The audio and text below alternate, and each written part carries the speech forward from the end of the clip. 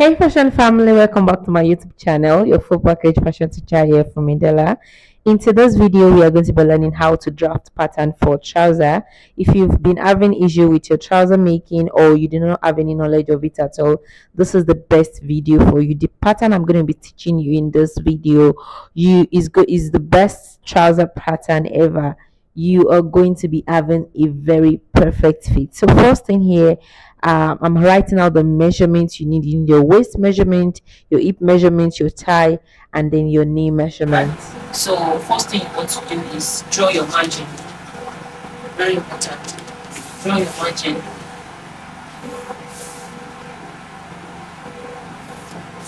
Then you get crotch extension. Your paper must be up to half of your hip. It must be up to anyway, I'll just use the front to draw the back. So you need to get your crotch extension. Your crotch extension is your hip divided by 10 minus 2. So in this case, my hip is crotch extension equals to hip divided by 10 minus 2. So my hip is hip equals to 46 this time. The actual hip is 45, so it's 45 plus 1.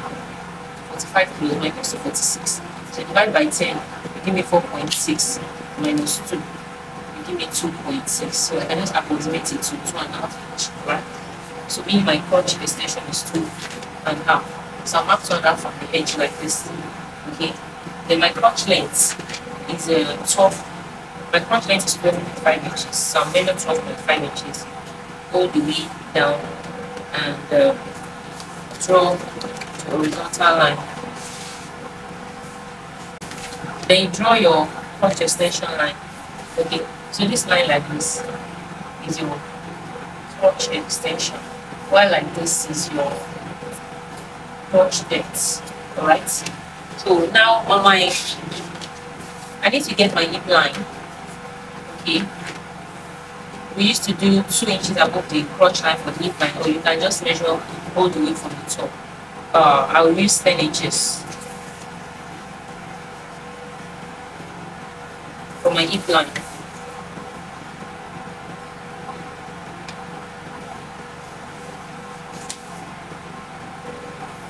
So this is hip line. Okay.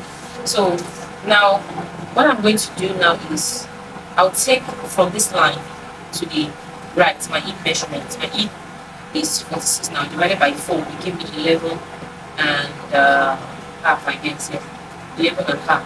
So that's what I will take all the way up. The 11 and half, I'll take it all the way up and just draw a line like this. Okay, so I'll divide it by 2. I'll divide it by 2 here to get my waist, the mean of my waist. My waist is 32 inches. Okay, if I divide it by 8, it will give me 4 inches. If I divide it by 4, it will give me 8 inches. So by 8, it will give me 4 inches. So 4 on both sides gives you 8, which is quarter of the waist. Then I will make connection now, like this, and then I will use my French curve. I will bring this here like this to the hip point this way, just like this. Then I'll use my French curve to create a connection here. I'll create a connection here. You can, from this point, to go up by, I think it's 1 inch or 3/4. Between 3/4 to 1 inch. So that's what you use to connect it. You let your ruler sit like this. So here you need to blend it very well so it doesn't look ugly. Right? Yeah, so the line has to be small. So that's that. So we have the line for the upper part now. So this is the most important part of the trouser. The most important part. So you cannot get the length you want all the way from up to floor level. I will get mine to the knee level. Mine to the knee level is 24, I think 24 inches. So I'll just get the length there and draw a line. So this is the knee, right? Now what I will do is I'm going to divide I'm going to divide from here into 2. That is 7, right? So I'll bring that 7 inches down. That's where I will divide the half of the knee. My actual knee is 17. You add 2 inches to it, give 19. So half of 19 should be 8.5, right? So 8.5. So I need 4¼ on this side, 4¼ on this side. So that will give me a shaped knee. I'll just use my hip cup from here.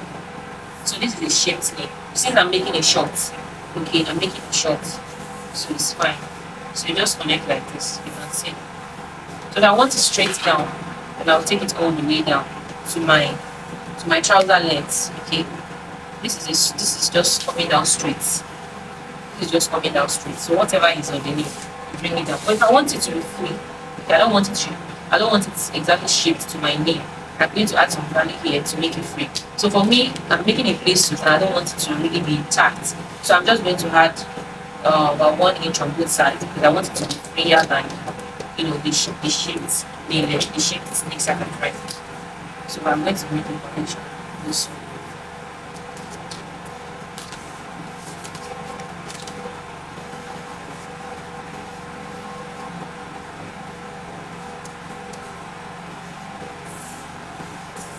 So I added 1 inch on both sides because I want it to be free. So this is the hem of my trouser now. Okay, so this is what I'm working with. This is what I'm working with. So now you can cut the front now and use it to draft the back pattern, or you can just attach paper here, draft the back pattern, and then trace it out. Do you understand? So for me, I will just cut it.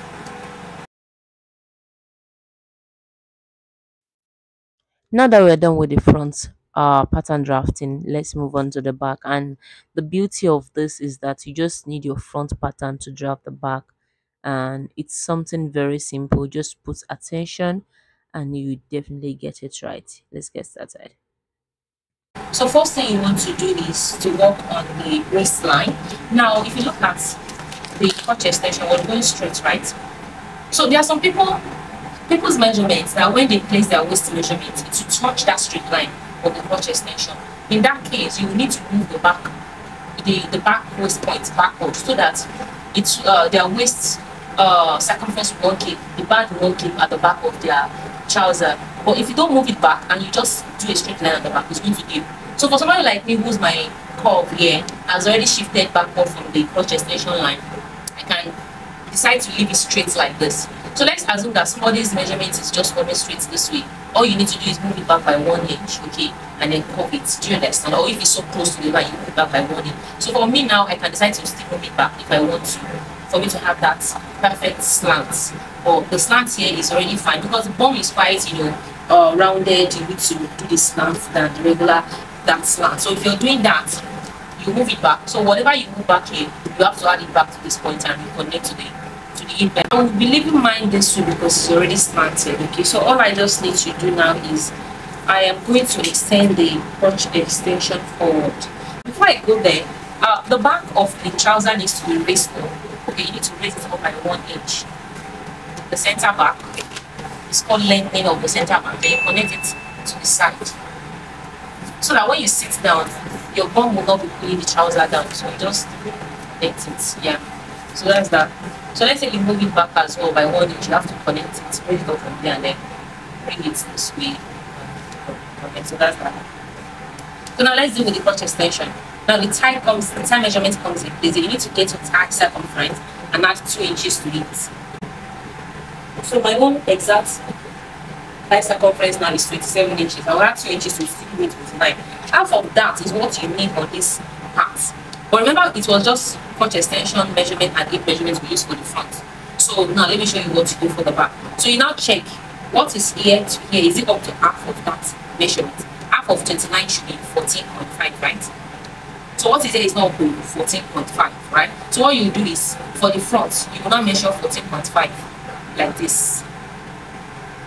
I mean for the back, you measure 14.5. This is 14.5. Now for the front, what we have here is less than 14.5, remaining 1/2 inch to reach 14.5. That half inch shortage, you are not going to add it to the front of this point. Let me take that again. You measure from this point, 14.5 forward. Mark it. That's for the back. Now you measure for the front. I have 14. The shortage there is what you extend forward. Okay, you first measure the back, then shortage of the front, you extend it forward again. Then you now make connection. So that's the back. That's the back extension. So this will make the bump sit well.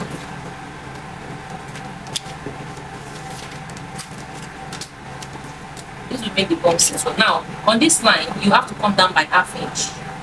You come down by ½ inch. Okay, that's where the connection will be from.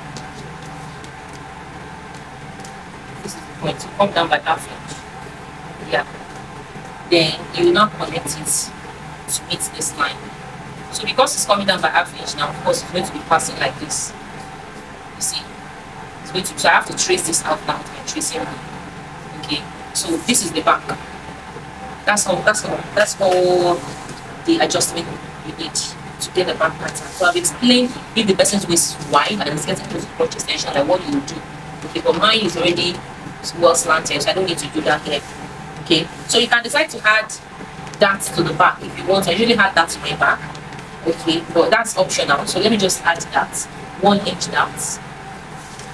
It goes on this line. Then I will connect it to the hip points. It's completely optional. So that's my back. So you can see it's as simple as ABC. So I want my trouser length to be a bit shorter than the knee length, just a little short. So I'll just take like 2 inches off. So I want it to be a bit short, not too short. So I can now chop this part off. But I needed that knee length as a guide for me to draw the trouser. So then I'll go ahead now and cut.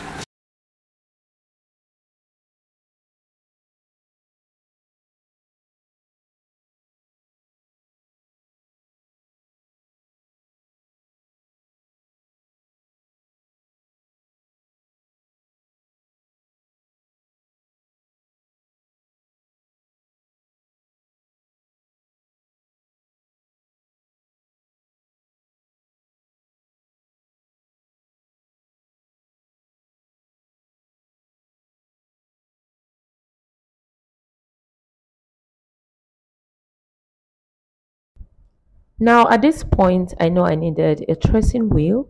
Okay, I needed to trace the horizontal lines out, the hip line, and then the thigh, and then that part of the crotch that crosses over the front pattern. I needed to trace it out so I won't affect the front pattern. So make sure you have your tracing wheel close by when you're making a trouser pattern. So after tracing, I went ahead to separate the patterns, and then I cut out the traced line of the back. Yeah, and then I also uh, drew out the lines of the hip and then the thigh.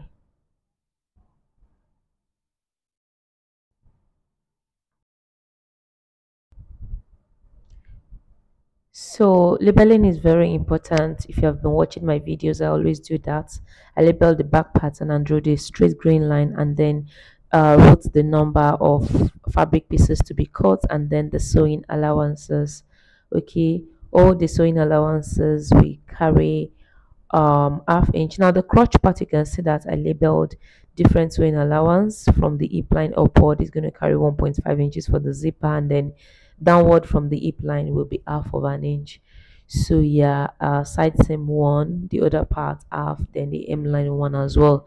Same for the front piece, except for the crotch line, ½ inch for the crotch line of the front piece, ½ inch for the inseam, 1 for the side, and then 1 for the hem, then half for the waistline. So that will be all for this video tutorial.